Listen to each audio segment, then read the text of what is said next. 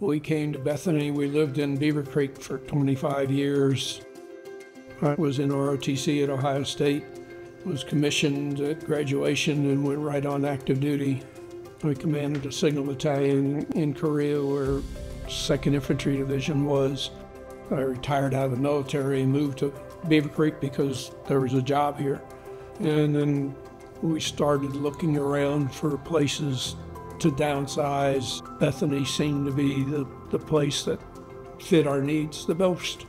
Since we've moved here, we participate in some of the activities. We like to go to the happy hour. We go to the luncheons or dinners that Bethany runs. Our neighborhood where we moved into is a very close group and organized things right from the time we moved in. Now we've made new friends and we really like our street.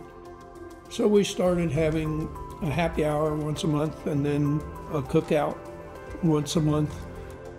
We're able to sit around and socialize for an hour or so and eat and clean up and head home.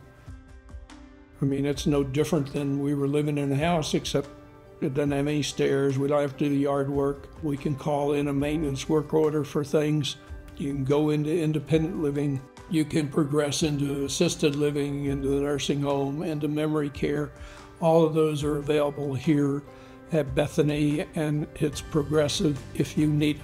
And our kids like the ideas, okay, they didn't have to worry about where we were, how we were going to get care. You know, we're not restricted in any way of where we go or what we do. We just said this is something we can do while we're physically able. This has worked out for us and plan on being here for a while.